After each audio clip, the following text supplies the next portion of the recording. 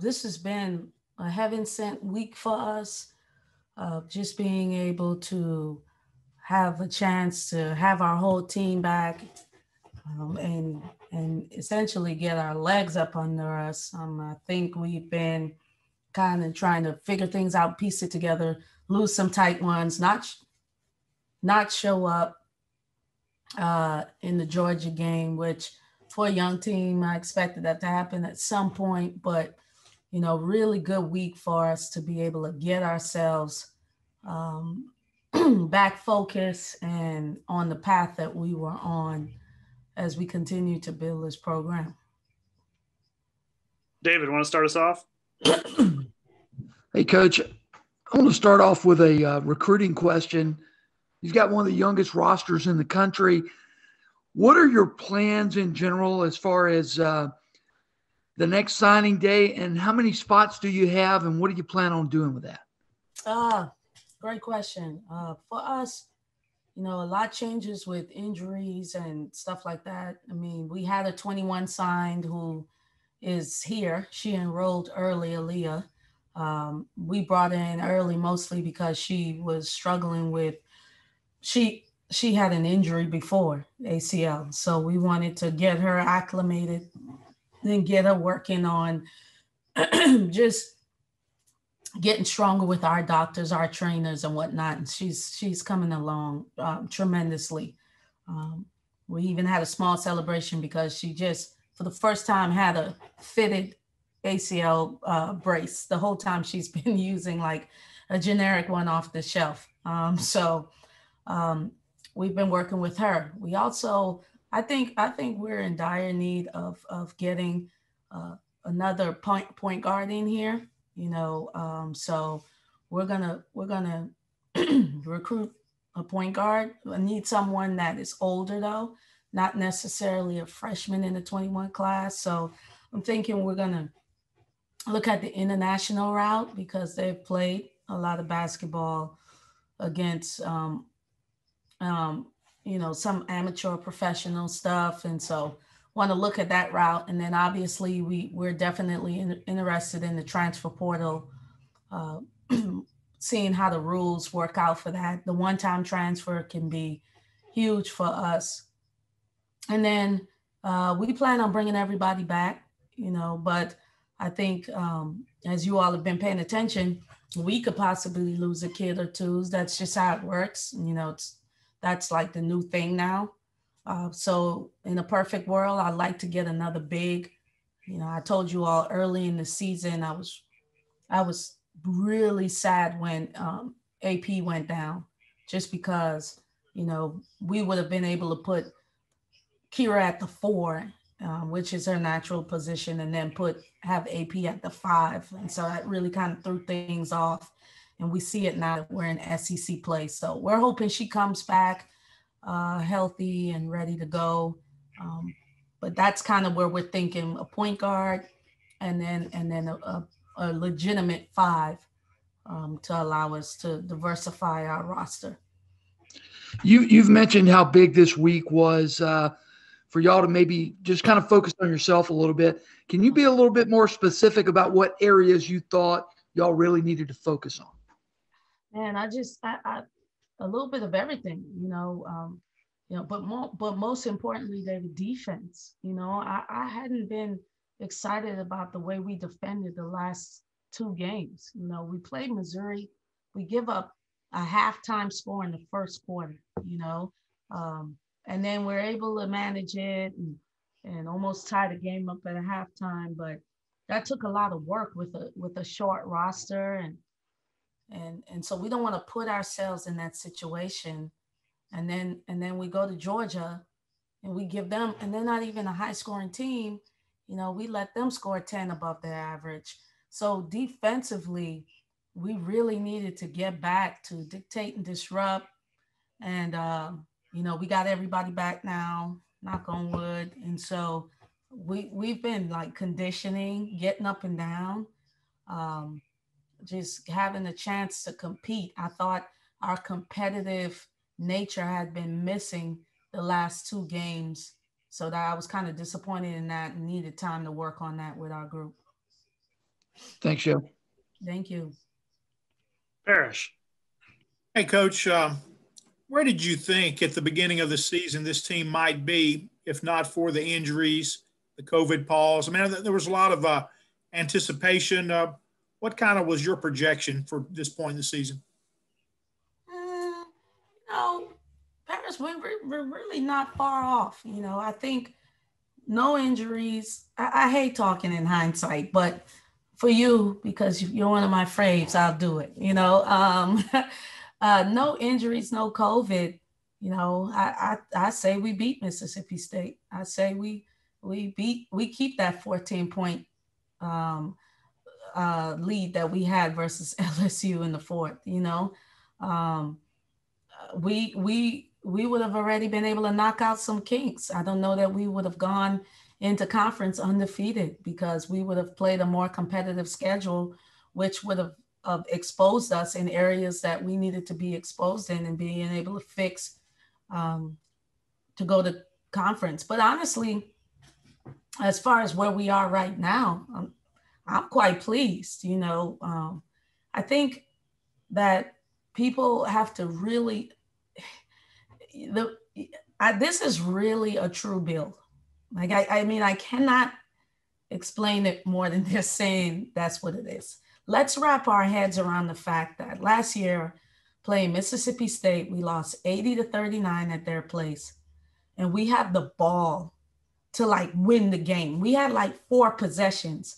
We had a missed layup, missed a layup, Kira missed a jump shot, Netta missed a shot, just to take the lead.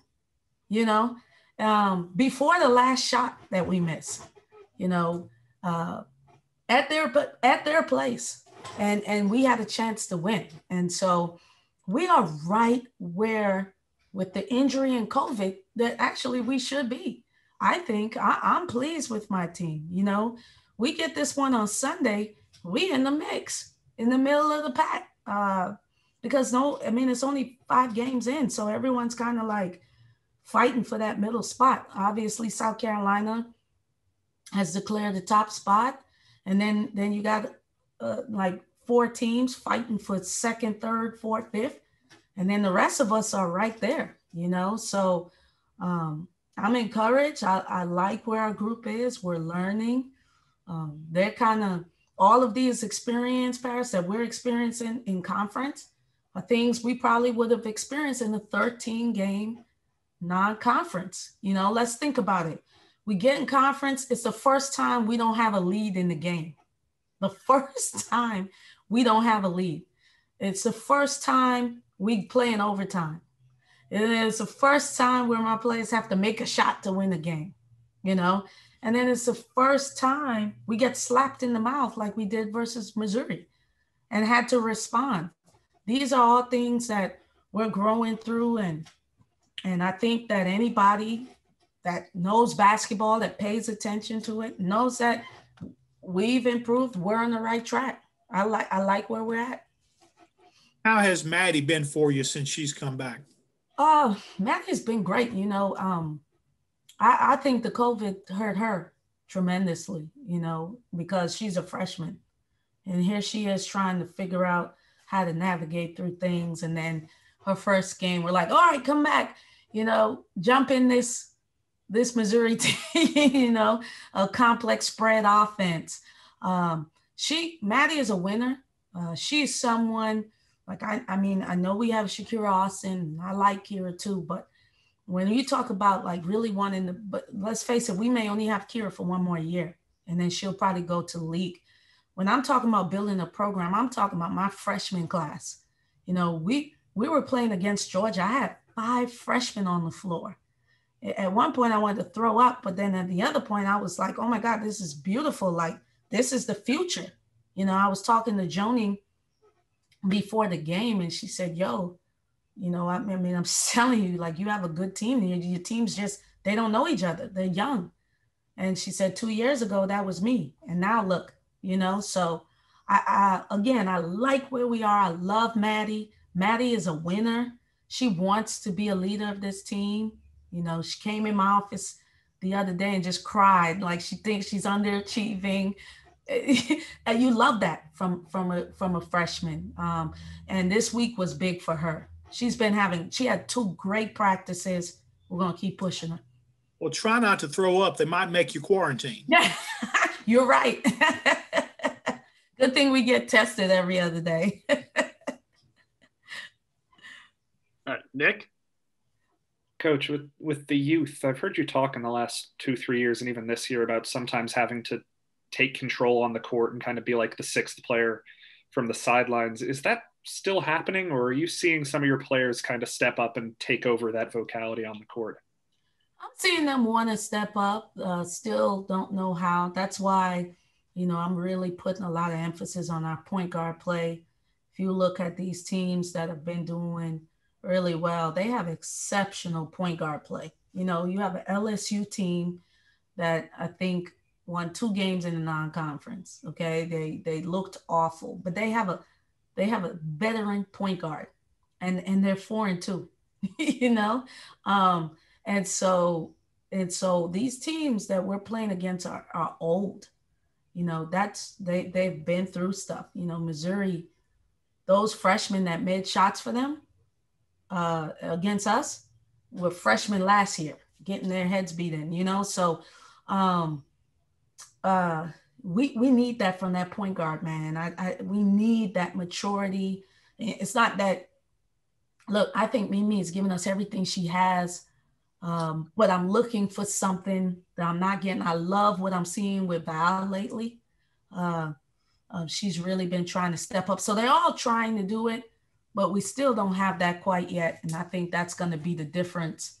If we can nail that for next year, I think that's gonna help us go from wherever we are, like 5 steps higher. I know you can't teach experience, but when they do get this first experience, what do Yeah. you tell them to say, remember this, learn from this? How do you Yeah. coach that? We watch a lot of film, and we show them like, hey, this was the moment right here. Or we'll stop up in practice and say, like, I remember the other day before we played Georgia, I knew we were in trouble for Georgia because we were in practice and a sequence happened. We had 4 empty possessions. And then I subbed a group in, and then we had 2 more. Well, that's usually what happens in the game.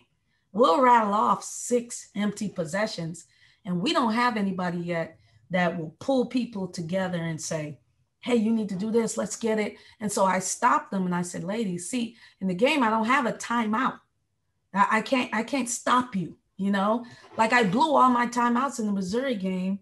We had the foul just for me to get some subs in, because I had to stop the run. Those are things we're learning to do. Back to what Paris and David has said. Yeah, we have talent coming in. Come on, guys. There are people scoring 50 points in the NBA and they're still not winning. Like that. That doesn't win. Talent helps, is a part of it, but chemistry and continuity is a part of it too. This is the WNBA South. These teams are old and they're primed and they're ready. Eight of them in the top 25. They're not any pushovers. So, just teaching them that on film, Nick, talking to them, showing them those moments as much as I can in practice, and reminding them, hey, in the game, I ain't gonna be able to blow the whistle. David? Hey, Coach, just kind of sticking to recruiting here. You probably is probably an understatement, shocked some people with the class you brought in last year, how successful you were in the transfer market. What is the special sauce to get those players, those caliber players, to come to a program that's really been dormant for a bunch of years now? Yeah. And I'm interested, you mentioned what Joni said about your team Sunday at Georgia. What you hear from your colleagues across the SEC about what you've been able to do on the recruiting front at Ole Miss? Shoot. I mean, listen, I tell you what, there's not a team that's looking at us this year in the SEC and saying, that's a win. There's just not a team that's looking at us. Remember last year I said, if you can't find a win on the schedule, you're probably the win. Yeah, like no one's looking at us like this. And when they know it's going to be a fight, they know it's not an easy out. Um, I had a coach text me the other day and and say, yo, there's just nobody else that would be able to have that kind of talent on the floor in year 3 in Oxford. It's a tough gig. It's a tough thing to do in the conference that we're in. Just really appreciative for the work my staff has put in. The sauce is getting people that believe in me, that believe in themselves, and that believe in the vision of the program. That's a simple ingredient. You have to get people that are going to take a chance on me, take a chance on themselves, and take a chance on the vision of the program. And if you study any program that's gone from being really, really bad to being really good, that's what it takes. But it doesn't happen overnight. I remember everybody talking about how they wanted to fire Shaka Smart, and he's in year 6, I think. And now they're like, this is what we envision. It takes that long to build it around. Actually, I think we're still a year ahead. Like I said, I mean, you guys seen us. We don't look the same, The feel good story of Toots, that felt good, but I mean, even Toots saw our team and said, you know what, I'm just going to focus on academics. Like we're talented, but we're new and we're in new roles. I know Shakira Austin was highly ranked, but did you know that she was 5th in minutes at Maryland? They never drew up a play for her to win a game at Maryland. Donetta Johnson barely got off the bench at Georgia. Now she's on everyone's scout report. These are new roles. So I'm enjoying it and taking this year, and really pumped that I get another year with this same group in the future. But I'm not throwing away this season by any means. We got a little bit. We got some cooking we're gonna do. But this is just where we are right now. Is it a little frustrating that you had so much success with a really big canvas to paint with this last class, and now your numbers are limited, so you can't go out and grab that many this next time around? For as far as recruiting? Yeah. No. Hell no. I let me tell you what's frustrating. Youth's frustrating. The fact that they're coming back, the fact that we're gonna bring Val back for another year, that's a blessing. So it hurts. It hurts the younger kids that are in high school. It's going to change the landscape of recruiting a bit. But all right, Parrish. But for us, I like it. I mean, the fact that I'm not on the road, everything we do is via Zoom, and I'm having time to really spend time with our current kids. It's been a difference maker for us. I try to look at it half full. Yeah, you bring up Val. She's not one of your more talked about players, but certainly one of your most valuable assets out there on the floor. Talk a little bit about her, if you will. Yeah, Val is high risk, high reward. Sometimes Val drives me up the wall, and then sometimes, she makes me smile. But Val's greatest attribute is the energy and confidence she brings to the team. We have this character, this core value thing that we judge, our players judge each other on. And out of the 14 votes for energy and presence, Val scored 12. She scored the highest. I mean, that is what she brings. The thing about Val is keeping her where her energy is positive, because it affects us whether it's positive or negative. It's usually negative if she gets down on herself, or because she wants to do so well, she wants to make up for the mistakes she just made. And sometimes that makes her even make more mistakes. So what we're trying to do is get Val just to focus on next play, bring in positive energy. It's infectious throughout the whole team. It gives a great level of confidence to the group. And I think she's starting to notice it. And just trying to figure out ways for her to limit her turnovers and to recognize how they're playing her, because obviously she's not a perimeter shooter, but there are other things she can do when they go to send those doubles to Shakira or anybody else, where we feel like we can get probably like 6 more points from her a game. And she likes that. So just trying to get a discipline on the defensive end. Usually when Val makes a mistake, it really hurts us. Yeah. It's not like a, turnover dead ball. Like it really hurts us. So we're trying to get her to minimize that big three that she may give up, or, something like that in a crucial time of the game. Finally, if you will, talk a little bit about the game Sunday against Florida, how important it is, because after that one, you guys go on the road for 2 in a row. How big is that? You're talking about wanting to climb into kind of the middle of the pack. Yeah, I mean, obviously it's a big game for both teams, but more importantly for us, it's just a big, because we need to learn how to protect home court. We say it, but we need to understand what that means. And so for our players, I just want them to focus on playing our style of basketball, really dictating on the defensive end, having Florida take the type of shots we want them to take for 40 minutes. And it's important for our growth. Listen, if we don't win, is it the end of the season? No. But I'm trying to give my team small goals. And so our goal right now is to win practice today and then tomorrow, so that we can have an incredible amount of confidence for this game on Sunday. But for us, we know that this is important, because I think if we can turn the page, and turn that corner a little bit more, it's going to really get us rolling right where we want to be playing our best basketball, and that's sometime in February. I said that was the last thing I had, but one other thing I wanted to ask you about. Vanderbilt cancels their season. Just your thoughts on that.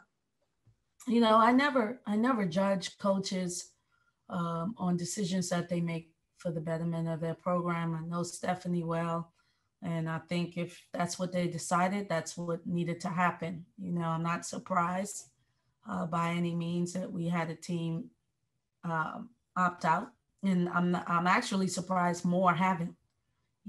Especially in the lower levels, just because I know that they don't have the support maybe that we have at this level from a financial and resource. So, I sent her a text and wishing her the best, and I'm sure she did what she needed to do that she thought was best for her program.